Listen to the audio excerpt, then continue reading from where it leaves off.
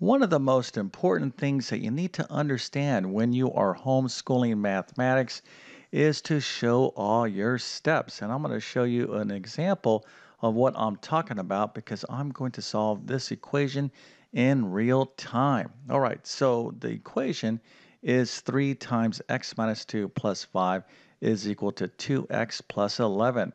This type of equation in algebra is called a multi-step equation.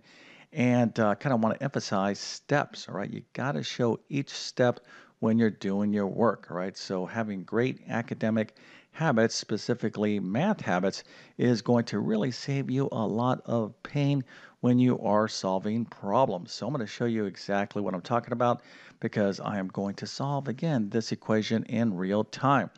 Now, if you think you know how to solve this equation or your child knows how to solve this equation, go ahead and put that answer into the comment section. I'm going to show you the correct answer in just 1 second. Then, of course, I'm going to go through exactly how you want your child to solve an equation like this. But before we get started, let me tell you who I am.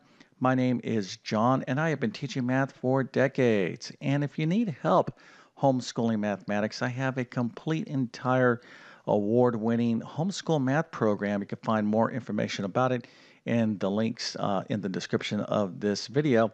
But I cover pre-algebra, algebra 1, algebra 2, geometry, and pre-calculus. So I really focus on middle and high school mathematics with a strong focus on college preparatory mathematics. So here is our problem, and the solution to this equation is x is equal to 12. Now, if your child got this right, that is fantastic. I definitely have to give them a nice little happy face and an A plus and a 100%. Now, as I indicated, this is what we call a multi-step equation. So we have to take more than a few steps to get the right answer. Now, when you first start to learn about equations in algebra, you start to learn something called a one-step equation, something like this: 2x is equal to 10. So to solve this equation, all you have to do is take one step. And in this equation, all we have to do is divide both sides of the equation by 2 to get the answer. And here, it would be x is equal to 5. All right, so this is an example of a one-step equation. Now, there's different types of one-step equations, but you got to master these equations. Then you move on to something called two-step equations. So let me show you an example of a two-step equation. Something like 2y minus 1 is equal to 5. All right, so to solve this equation, of course, it's going to take two steps. All right, so the first step is we need to add 1 to both sides of the equation, and then we're going to have 2y is equal to 6, and now we're down to a one-step equation, so y is going to be equal to 3 because we're going to divide both sides of the equation by 2. So 6 divided by 2 is 3. So this is the solution to this equation, and then of course we have the solution to this one-step equation right here. Now, when you are learning how to solve multi-step equations, you can't really get into these equations until you fully understand how to solve one-step equations, right? So the way this works in all algebra courses, and of course in my pre-algebra and algebra 1 courses, your child will learn all of this comprehensively, but you got to get one-step equations down, and then you start to learn how to solve two-step equations. And then finally, you get into multi-step equations. Okay, so hopefully your child understands how to do these type of equations, and if they don't, no big deal. Just got to get them into a good course, hopefully something like my courses. Okay, so here is our equation. Now, let me go ahead and give you some big picture concepts when you're solving any algebraic equation. Now, the first thing is we want to get all of our variables, and I'm kind of generally speaking here, on the left-hand side. So in this equation, we're dealing with the variable x. We want to get all of our x terms, anything with an x, on the left-hand side. And we want to get all of our numbers, things like 5 and 11, etc., on the right-hand side. So we're going to have to shuffle things around to kind of get this format, all right? So we're going to get all of our variable terms to the left and all of our numbers to the right. And we're just going to whittle this equation down until we get to a simple one-step equation, and then we can solve this equation for x, right? But these are some of the big picture concepts. Now, another big picture concept here is that when you are solving equations in algebra, you can do pretty much what you want to this equation as long as you do it equally to both sides. So if I want to subtract 5 from this side of the equation, no big deal, as long as I subtract 5 from this side of the equation as well, right? So kind of the golden rule of algebra is you can do anything you want more or less to an equation as long as you do it equally to both sides. Okay, so these are some big things that we need to keep in mind. And then right here is where our starting point is going to be in this equation. So anytime you see a variable or a number outside of a sum and difference in mathematics and algebra, just like we have right here, this is what we call a distributive property situation, right? So we need to use something called the distributive property. And anytime you have an equation that has a distributive property kind of a situation going on, you have to start there. So this is going to be our starting point, and then from that point, we're going to start shuffling things around to get all the numbers to the right and all the variables on the left until finally we can solve a simple one-step equation. All right, so if you think you understand what I'm talking about and you didn't get the right answer, maybe you want to pause the video and see if you can figure this out. All right, so I'm going to go ahead and solve this equation right now. Okay, so as I indicated, we need to start with any distributive property situations, and of course in this equation we have one right here. So what is the distributive property? Well, this is a big thing that you learn in mathematics, especially in algebra, and basically it's a way we can multiply. So let me show you a simple example. So if I have 3 times 10, right? So what's 3 times 10? Well, hopefully you're saying, come on, Mr. YouTube Math Man, 3 times 10 is 30, and you would be right. Now, if you notice here, I just have 10 by itself, but I can break up 10 in any sort of sum and difference. In other words, I can rewrite 10 or express it in a different way. So in other words, I can think of the problem this way. So maybe like 3 times this parentheses, maybe like 7 plus 3. All right, so 3 times 7 plus 3, and 7 plus 3 is 10. Well, these problems are the same. But if you recall from the order of operations, PEMDAS, right? So hopefully you understand this. This is the correct order of operations. The first thing that we need to do is any parentheses. So we have parentheses right here. So 7 plus 3 is what? Well, that is 10. And then, of course, 3 times 10 is 30. So hopefully you can see that the answer to this problem will be 30. But we do have a different property we can apply to solve this problem, and that is called the distributive property.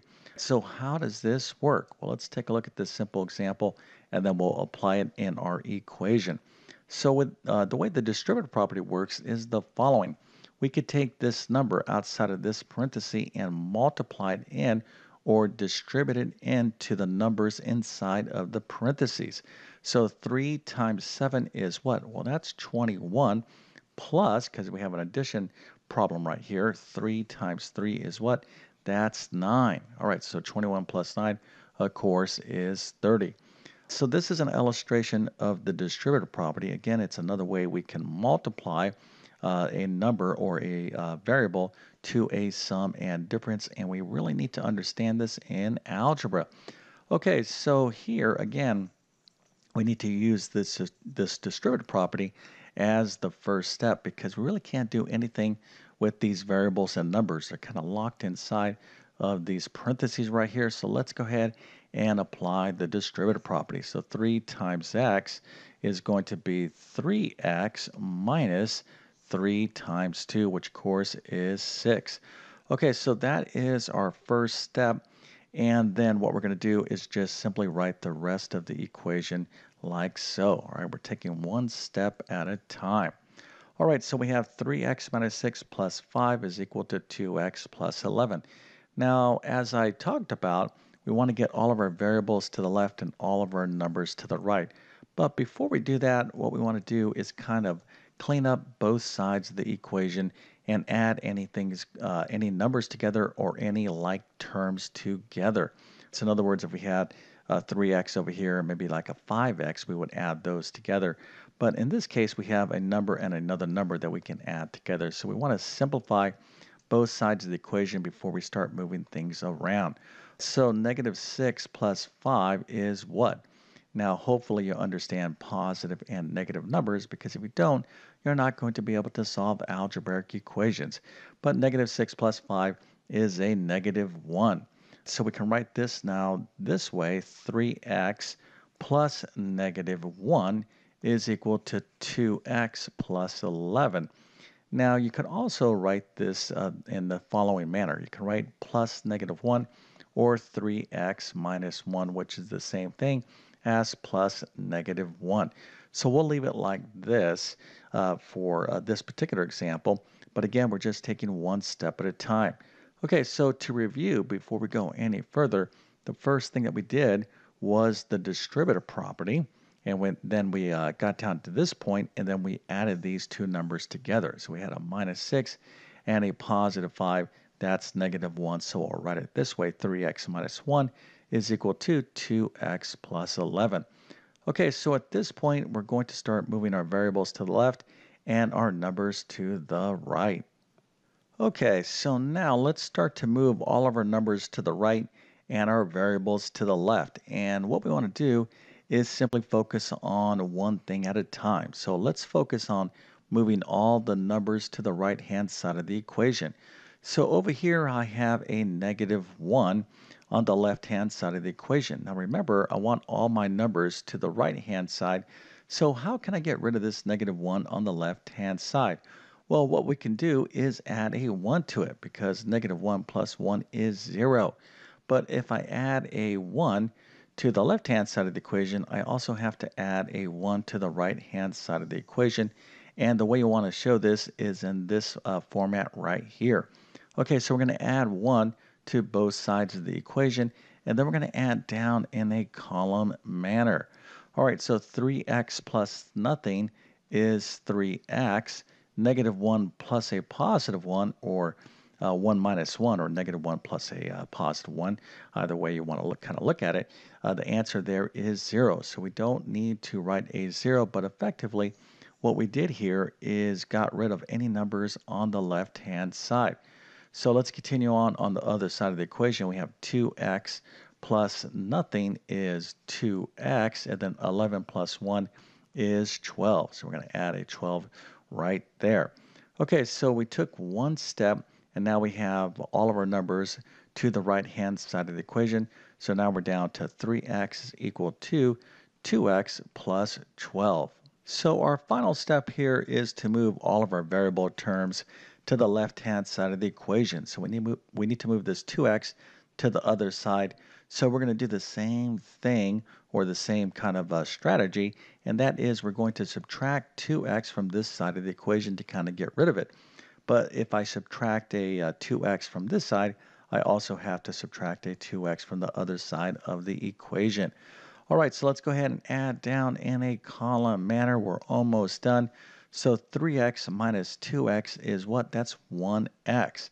So in algebra, when you have things called like terms, right? So 3x and 2x are what we call like terms, because they have the same variable to the same power. So we have an x here, but really this is x to the first power. So anytime you have two variable terms where the variables are exactly the same with the exact same power, you can add and subtract the numbers in front of those terms called coefficients. All right, so 3x minus 2x is going to be 3 minus 2, or 1. So on the left-hand side, we have 1x, and then, of course, over here, we have 2x minus 2x, that's 0, and then 12 plus 0 is 12.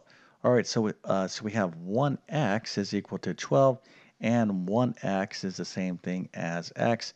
So 1x is equal to 12, or x is equal to 12, is the solution. Okay, so again, we're talking about a multi-step equation. And in algebra and in mathematics in general, the way you want to learn math or to practice math is one step at a time, right? It's so easy to make an error. And if you're not practicing math in the correct manner or seeing kind of examples of how to solve problems that are really thorough step by step, and that's what I try to do in all of my YouTube videos and particularly my homeschool math courses, right? I give you a full comprehensive lesson and then I break multiple problems down step by step so you can follow and understand the process. So, again, if you're interested in my homeschool math program, you can find more information about it in the links in this video. But with all that being said, I definitely wish you all the best in your homeschooling adventures. Thank you for your time and have a great day.